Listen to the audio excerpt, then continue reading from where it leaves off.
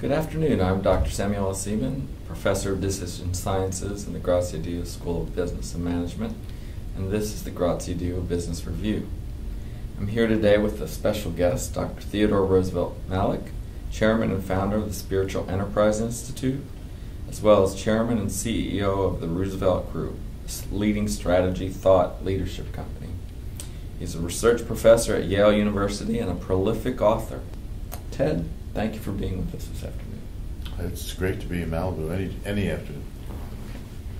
Well, I'd like to begin, Ted, with something that you mentioned early on in the book. You talk of spiritual capital, and you say that spiritual capital allows a business or changes a business for the better. Can you share with our viewers a little bit more about what you mean by spiritual capital and how it changes businesses for the better? Well, this concept of spiritual capital is something that we're evolving and thinking about. Bob Putnam, who's of course a major social scientist at Harvard University, has written for 2 decades or more about social capital. And he argues that about half of all of social capital emanates from a religious experience or a religious organization or a religious institution, not of one type or another, but in the U.S., about half of all social capital is of religious in nature. So I think that deserves special attention, and I call that spiritual capital. So it's the fund of knowledge, the fund of information, the fund of beliefs that are handed down generation to generation that actually come from some transcendental source, some religious bearing.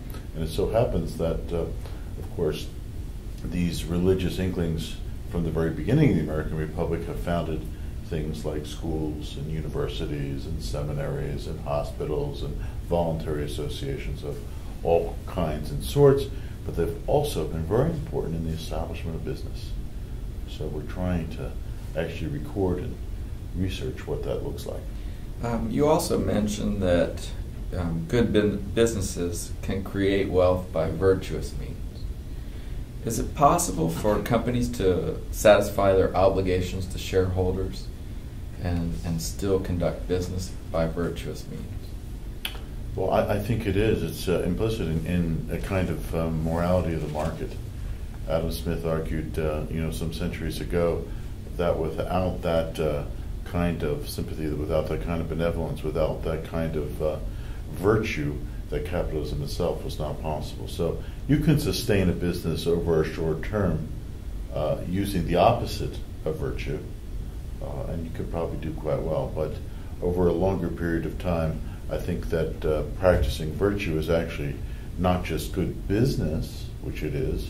That means for all of the stakeholders, but it's also very profitable for the shareholders. Are there special considerations that the management team should consider if they want to truly incorporate these virtues and this business by virtue in a publicly traded company? Indeed. I mean, a lot of people say, well, that'd be great for a mom and pop company or maybe in a small, medium-sized enterprise, but suppose you actually became a big company, public or private, or, as you say, it became a publicly traded company. Would that be something you could sustain? And in our research, we found that there are many companies, in fact, not just a few, that have this kind of spiritual capital as their DNA. And it takes many different forms. I don't want to say that it's uniform, that there's some standard practice or that there are some best practices that you must do. It really is a multiplicity of things. And what we're looking at in our research is what some of those are and how they've evolved over the years. And we're trying to orient that discussion around different virtues. And for instance, because you're always going to want it, for instance, at a major company like Herman Miller, which is a furniture manufacturing company based in Western Michigan, you have a company that grew out of a kind of reformed Protestant tradition, and they have a very strong sense of stewardship. So they also have an element there that I think categorizes the company. Every year they're on the most admired company list. But the virtue of respect and the way they actually treat their employees, that would involve all kinds of decision making, all kinds of participation. It also involves compensation, which is quite fascinating. Now, could that be replicated in another company in some rote fashion? No, but could we learn some things and some lessons that other companies would take and actually manufacture their own kind of orientation? I think yes. So an important term I heard in there was this notion of virtue, and many of my colleagues worry that the notion of virtue in virtuous business is lost on contemporary society. And despite writing about virtue for ages, it seems like we keep falling into the same traps, and the media has made much of business failures of late and immorality in business. So we have no shortage of scandal or yes. of debacle or of Madoff schemes or so-called Ponzi schemes. I would say that is a very strong part of the business culture today, but it is by no means the majority of businesses. It does make for a very good news story, and it is a very real phenomenon. But the majority of businesses are actually run on a very different basis, and I would argue a more virtuous basis. And we need to look at that. In psychology, if you want to take a field that's quite far away, for years and years, for decades, the study of psychology was all about abnormal behavior and dysfunctionality. In the last 2 decades, thanks largely to Marty Seligman and his colleagues at the University of Pennsylvania, you have this new school of psychology called positive psychology, which looks at good behaviors. You could argue looking at virtuous behavior to see how people might actually behave. I think the same kind of study of business, looking at positive behaviors and looking at virtue, could give us some interesting corresponding material. So, particularly for our academic viewers, do you have some ideas how we might instill virtue in our students, how we might teach them, rather than just giving them something to read and say this is a good book? Mm-hmm. There's some things we can do to instill virtue. Well, it's a classic question. It's a perennial question. It's one that I guess some students have lost. I've had students, even at prestigious Ivy League universities, ask me the question, what is virtue? They clearly haven't gone to Sunday school.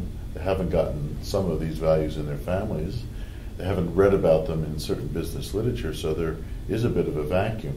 I think one thing we can do, and I certainly do emphasize as you, the rereading of the classics, but I think we need to write more cases. If we're teaching business cases, and we are largely in business schools, then we need some more cases that would specify where these virtues have been evidenced, how they've been tested, and whether they're replicable.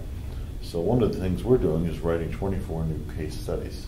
Very, very detailed, highly interactive case studies, which students, particularly MBA students, could use then as a point of reference. Excellent. Look forward to that. Okay, so in your book and in the PBS documentary that we aired last evening, you have a long list of virtues, but in the book you specifically begin with the virtues of business. Can you identify some of what you feel might be some of the most fundamental of the virtues of business, and then give some examples of companies or company leaders perhaps that exemplify and exhibit those behaviors? Well, indeed, I can do that, and I've done that in hundreds and hundreds of pages and long videos. So to do it very succinctly is sometimes more difficult than doing it in long book treatments. But I argue that there are, and this discussion about virtues and virtue ethics is something that we're trying to revive. So for hundreds of years it's sort of fallen out of favor, so we're trying to bring it back. But the discussion of which virtues in which orbit and which priority is something that's very interesting to me. I argue, as others have, that there are the 4 ancient virtues, the so-called virtues of the polis, that have been with us for thousands of years. Of course, Socrates and Plato, and particularly Aristotle, articulated them well. Temperance, courage, perseverance, those kinds of virtues. And then in our own Christian experience, there are the three virtues of the monastery or of the cathedral: faith, hope, and charity. And if you put the 4 and the 3 together, which is a kind of synthesis, and Thomas performed that synthesis, so we don't have to perform it again, but if we look at that, we'd have the 7 virtues, and maybe there's some modern ones we could add on to that, and I do that in my book on leadership and other virtues, but we could have that debate about which virtues, but just having that discussion about virtue is, I think, the important starting point. And then you'd look for examples around the world in different faith traditions and different companies that give evidence to those kinds of virtues. So that's in fact what we do in this PBS documentary, where we interview 14 major company CEOs, and they come from about 8 different faith traditions, so that's interesting in and of itself. And when we try to highlight the virtue that is most evident in that company. So a company like, for instance, Cargill, which is the world's largest privately held company, about $120 billion company. The virtue of leadership based on the principle that has been present in that company for over 150 years, our word is our bond. And then how that gets worked out in the various leadership structures and practices, things they do, even in the philanthropic activities of a company like Cargill, very interesting to look at. And very positive, I think, for students to study. And then some would say that very often in business we move from one fad to the other. Do you think that this rebirth of interest in virtuous business behavior, is a fad? And if not, what is the evidence that it has staying power? Well, I think it's a discussion that human beings have had for about 3,000 to 5,000 years. So as long as there's been written communications, even oral communications, we've had this perennial discussion about what is the good life. In the corporate setting, what is the good company? So I don't think it's a fad. I think that it does ebb and flow. Clearly there are periods when scandals that would bring in the next wave of interest. We're certainly in the middle of one of those presently, so my writing is contributing to that. I would attest to that. I think that there is, though, in this generation of students, a very keen interest, just coming what they've come through, looking at the financial crisis, looking at some of the political surrounding, that we could actually form a better kind of company in the future. So it's not just an issue. Some would make it an issue of corporate social responsibility. I would say it's a much broader and wider swath than that. Do you see a role for altruism in this discussion of business by virtuous means? I mean, and by that I mean doing something where it's not targeted philanthropy, so there's no expected payback. It's just done for good. Well, indeed, I think that, and I've written an entire book on the virtue of generosity, which is worth highlighting. Lots of philanthropists have made their wealth in a corporate setting and then decided, to give it back or to give it back over a period of time. And there are ways to do that. I think that's very positive. There are other companies that have structured different business models that are constantly giving back. There are others that have different kinds of profit sharing or gain sharing schemes that in a sense are giving back as well, largely to the employees or to the communities in which they do business. So I think there's no one answer to that question. I think it's an important one, and I think that companies that practice that kind of altruism, that kind of, I would call generosity, are companies that are viewed much more favorably by the public. So there is a kind of reputation capital, if you will, that surrounds that kind of doing good. I mentioned last evening that a colleague and I have looked at using narrative to discuss or talk about virtue and instill virtue in students.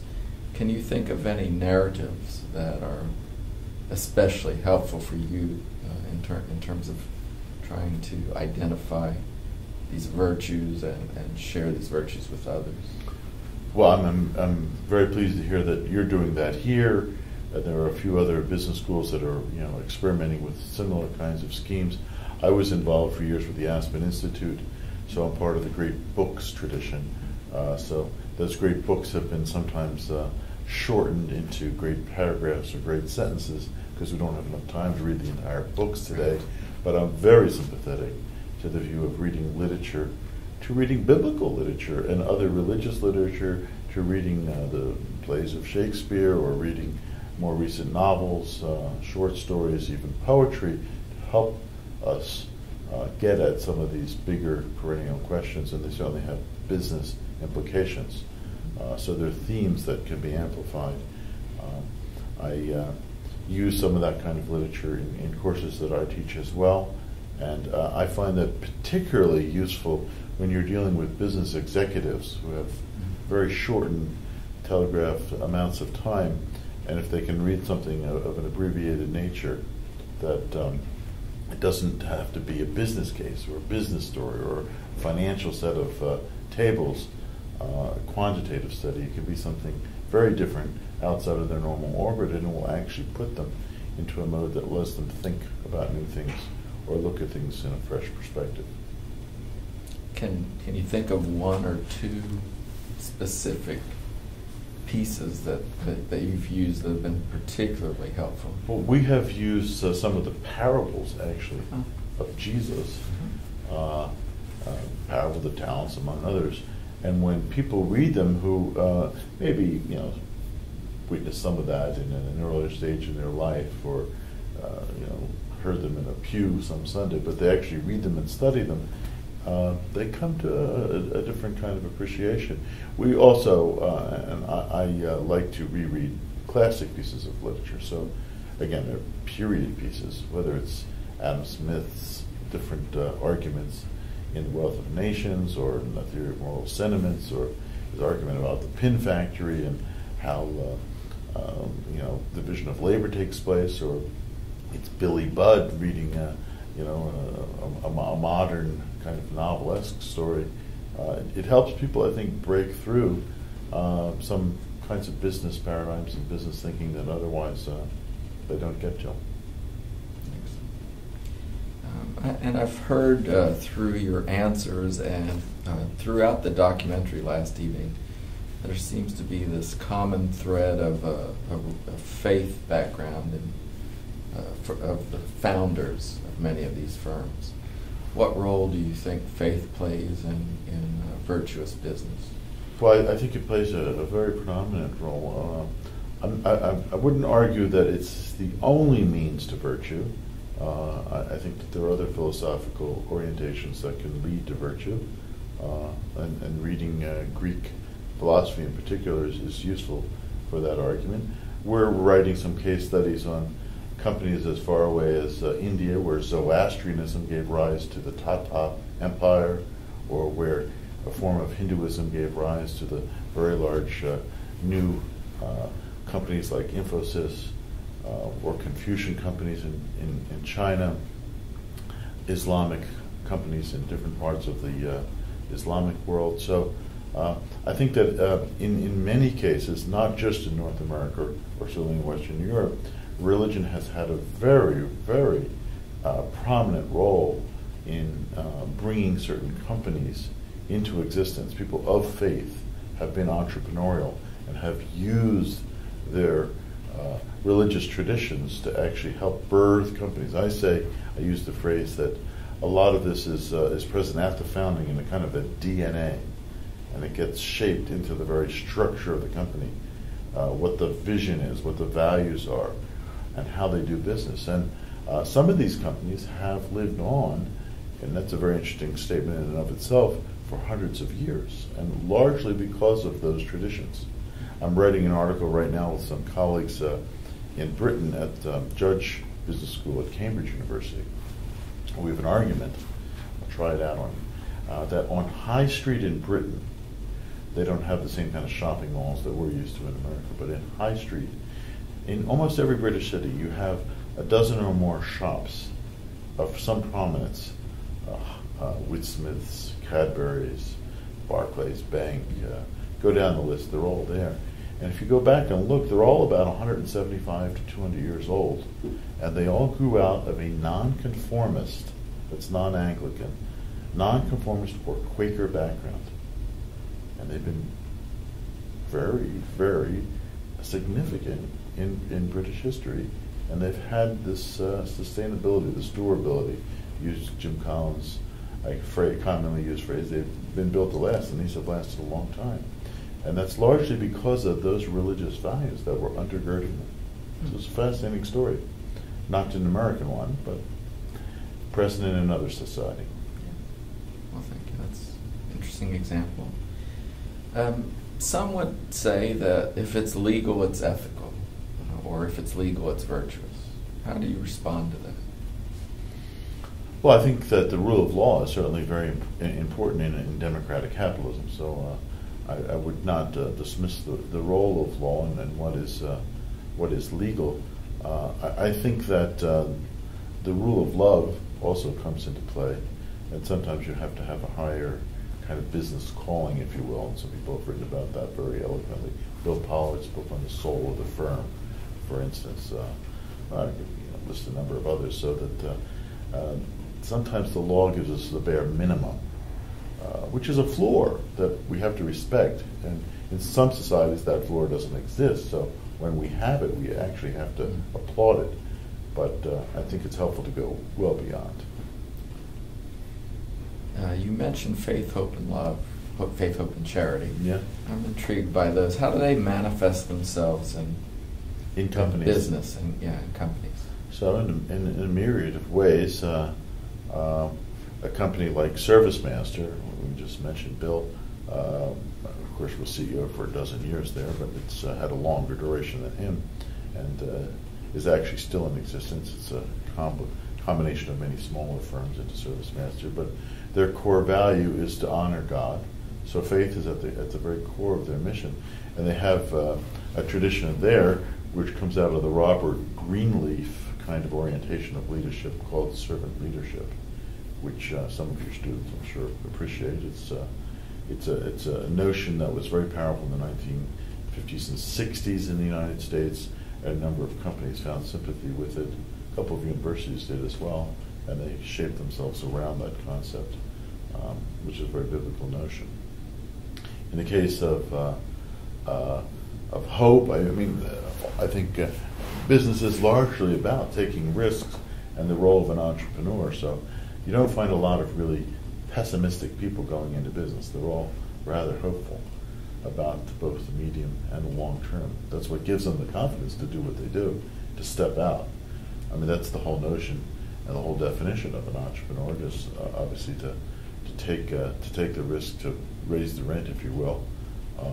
So there is a hopefulness about business it's really interesting when you study entrepreneurs, and we have done that in cases of hundreds of entrepreneurs. You find that almost as a predominant element, that view of the future, that they can make a difference, that either some product that they're bringing to market or some technology that they're bringing to market or some new service is really going to change the way things are. So you find that usually the founding of all kinds of companies. Very fascinating. And then charity, we've already talked about that. I like it structured in many different ways, but corporate giving and families of wealth actually contribute a great deal to society. So I have an argument that's a larger argument, kind of a cycle of virtue. It sounds a little bit like Adam Smith because it's probably borrowed from Adam Smith, but unless we create and generate wealth, and unless we save and invest part of that wealth, we really wouldn't have anything to give away. So you have to do that at the beginning. You have to create the wealth, save and invest that wealth so that over the long term you can actually be generous. And I think that companies that are sustained, that are good companies, have that conception. Now, whether that's structured into the company and into the shareholder agreement, or whether, say, in the Gates kind of formula, it's something that is done in a kind of dualistic way. In other words, the company does well, then Bill takes his money out and forms his own foundation. That's maybe a more traditional pattern, but it's still a very very powerful phenomenon for good in the world. I asked this question last night. I'll try it in a different way. Are there occasions where virtue, if misapplied, can lead to vice? And by that I mean, are there situations where companies started out with great intentions to be virtuous, yeah, and it's led to outcomes that they weren't? Well, we know that's the case. Like in a human life, you can have people that are either too zealous or fall prey to some temptation. So that is certainly the case in corporations as well. I mean, the most recent ones that come to mind are Enron and WorldCom, which weren't bad companies. I mean, Ken Lay was a very strong Baptist who made all kinds of faith pronouncements at the beginning of Enron, and actually put that at the core of the company. But as it grew and he brought other people in who had different intentions and did things off the balance book and took all kinds of risks that weren't really either legal or ethical, the company got into massive problems.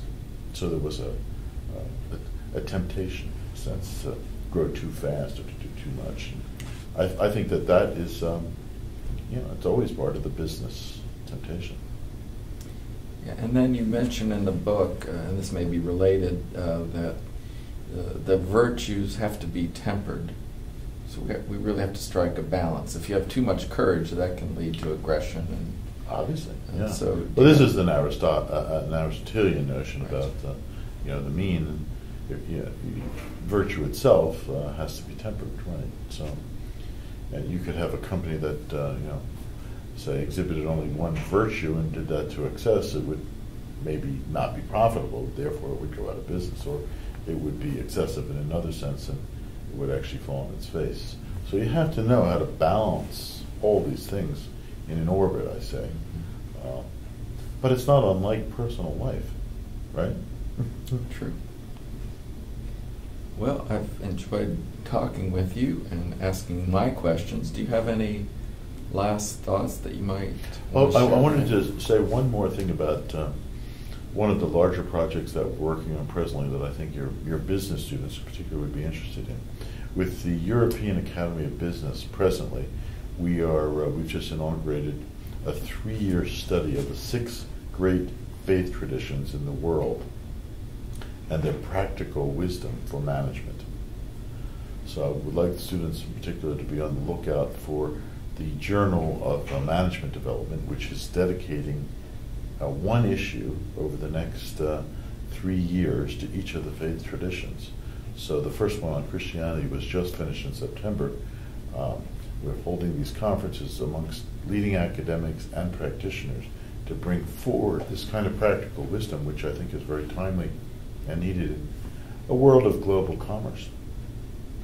Excellent. I hope our students will be on the lookout for that. Well, Ted, thank you very much for being with us this afternoon. And thank you for joining us for this video interview of the Graziadio Business Review. For more of the latest research and analysis on business and management, visit gbr.pepperdine.edu. Thank you.